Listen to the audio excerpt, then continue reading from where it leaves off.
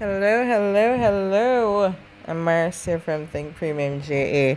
And today's message is really on that behavior is stronger than knowledge. Now, there's a reason why I said behavior is stronger than knowledge, and it's because it really doesn't matter what we know about an action or an opportunity if you self sabotage with your own behavior. Like, you can know that you have the potential to be an amazing business owner, a fabulous sales professional. If you're not doing what it takes, your behavior is not in alignment with what your knowledge would be, and you're just not going to get it because your behavior is just not in alignment. No, I would say all the time in past roles where people would say that they know they should be prospecting, yet they choose not to. So they know they should be out there getting potential customers for their business, whether it's real estate, insurance, I don't care what it is. They know they should be out there looking for new customers, and they're not doing it. And then these are the same people that complain that their businesses are not growing and why it's not happening.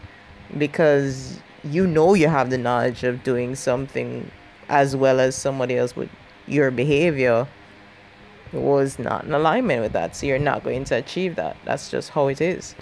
Now, funnily enough, I was actually given a whole new perspective recently on the seven deadly sins. You know what the seven deadly sins are, right? Envy, gluttony, pride, greed, lust, sloth, and wrath, or aka anger. What people don't realize though is that those sins all come from a mindset or a stronghold of poverty. No, I don't know about you, but I've seen some truly wealthy people. No, the truly wealthy people that I saw, they take care of their bodies as if they were temples. So they're watching what they're eating, they're watching what they're doing, they carry themselves well, they make sure they're well groomed, etc. Most importantly, these people are not boastful or greedy. They're actually quite humble. They don't lust or covet other people's spouses, nothing like that. And they don't get addicted to sex, actions, or substances. And yes, you can get addicted to actions. And workaholics out there, I'm speaking to you. Yes, people who try and drown out their feelings with work. Hi, we see you. We see you. Yes. Or whatever it is, whether it's eating or shopping, those are actions too. Addicted to going to the gym, like they idolize or they idolize going to the gym, for example. That's a thing too. Whatever it is, but these people have self-control, long story short, and they don't procrastinate excessively. They don't act passive aggressively, nor do they have numerous outbursts of anger. They don't do that. They're quite able to compose themselves, even if they do, as any normal person, feel emotions or do get upset about things. They know how to handle it. And you see, that's what makes them wealthy. Because those leaks that I mentioned earlier, because of the seven deadly sins, don't affect them. And that's what they are. They're leaks. If you keep having emotional outbursts, yeah, that's a leak. That's a leak of energy. It's a leak of focus. That's, as a matter of fact, that leak can also cause your relationships as well. So you can say good relationships are leaking out there too.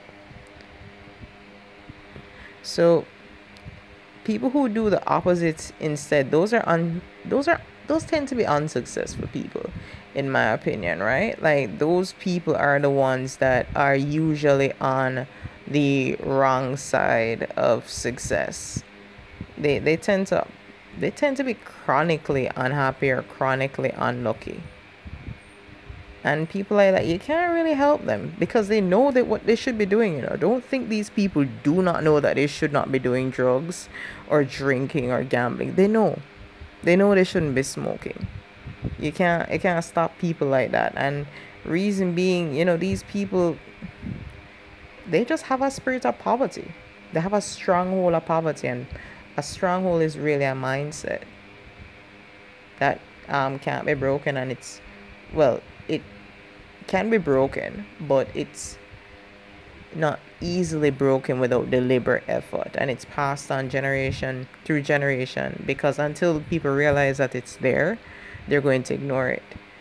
And there's a reason why the devil wants us to not believe in religion, because if you don't believe in religion, you're not going to believe he exists and he can exist in your not ignorance, so that's really like how a stronghold is as well. Like, it's because it's not identified, it just exists, and it can wreak way more havoc than if it's brought into the light. Now, going back to what I was saying, those unsuccessful people, they always tend to be broke. They always tend to be chasing a paycheck, a high, or they put, long story short, put their bodies in very bad situations. Like, these unsuccessful people are never satisfied. That's the spirit of poverty right there. They're never satisfied. And because of that, they stay in a consistent cycle of lack no matter how much they get. They could have all the pretty girls in the world that they want. They're going to want more. They could have all the nice clothes in the world that they'd want. They'll always want more. They could have all the food in the world that they want. They always want more. And they spend most of their money there. Yes, gluttony is also a big part of a spirit of poverty. Envy is a big part of the spirit of poverty. So because they're envying the Joneses, they're going to run themselves into debt just to compete. Laziness, that's also a spirit of poverty as well, because you see multiple times in the Bible that God doesn't bless lazy people. There are multiple instances in the Bible where it actually is spoken about. I'm trying to see if I can remember one off the top of my head.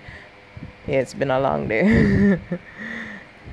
All right. But what I can say is that you want to ensure that you're not putting yourself in that position.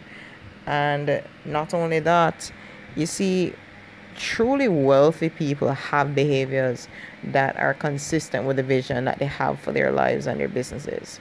Like, trust me, these people know that they come from backgrounds where success isn't common or extends beyond a paycheck. Yet they do the work to have healthy relationships with God or their respective higher power, themselves and others. Like, these people have the knowledge that what is the norm for people like them where they're from. They know. Yet their behaviors go against the image that unsuccessful people around them have. And that's what helps those wealthy people in many cases to truly reap success and wealth. And I'm blessed to be around many of those persons and have, some of them mentor me. Right? And one of the verses in the Bible that actually speaks about laziness is Proverbs 13 verse 4. The soul of the lazy man desires and has nothing, but the soul of the diligent shall be made rich. The lazy man desires what the hardworking people want: house, food, vacations, money for college and retirement. But the lazy man's desires remain unsatisfied, while the diligent gain wealth.